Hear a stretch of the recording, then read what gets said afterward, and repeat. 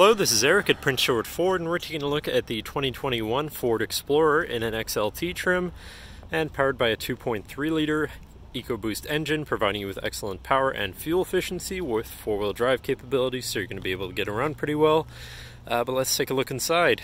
First, looking at the back, we have a nice power liftgate that opens up and out of the way for you, revealing your cargo area / third row seating area, because you do have seating for 7 in total in this vehicle, with their own cup holders and cubbies in the back too. You get a 12-volt power outlet here, and some more storage underneath here as well, so you can fold all the seats flat to have a ton of cargo room, and this closes again with another simple press of a button.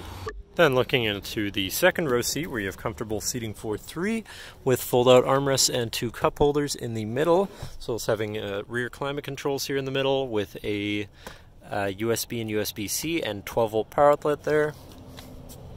Then looking at the front, this vehicle does have power windows, power mirrors, and power locks, as well as a fully power adjustable driver's seat.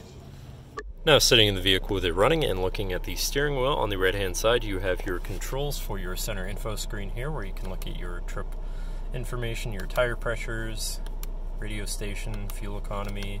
You can also exit out and go into some of your other screens as well as settings. Moving on to the left, where you have your cruise controls, and then you have your hands-free phone and radio controls along the bottom. You also have your lane keeping system on the end of your signal stock. But then moving on to your center, your infotainment screen, which is radio, Sirius, and Bluetooth capable, so you have some options there for whatever you want to listen to. You have your Bluetooth phone controls, whatever apps you may have installed, and settings for your screen, and some other features are in your vehicle. But then shifting into reverse, you do also have a backup camera, so you're going to be able to see where you're going and hopefully avoid hitting anything, with dynamic hitch views, so you can have an easier time hooking up a small trailer or something of the sort. Moving down from your screen, you have a little cubby area here. Then you have your media controls as well as your hazards, and then your climate controls here with dual zone front climate and heated front seats, so you can stay cozy in the colder months.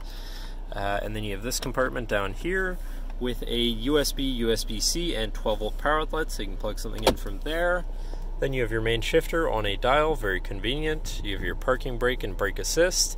You have a slot for your phone, 2 cup holders, and your drive mode selector here for you have normal, eco, sport, tow haul, and then on the opposite end you have slippery, trail, and deep snow sand, so you can customize your driving experience a bit there. Then you also have your auto start stop shut off, your traction control shut off, and your hill descent assist. Then moving on, you have your center compartment / armrest with a little removable tray and another 12-volt inside, as well as plenty of room, so you can plug something in from there. But that should cover our look at the interior. So now if you're interested, feel free to give us a call at 250-563-8111, or just come on down to the dealership and have a look for yourself, and have a nice day.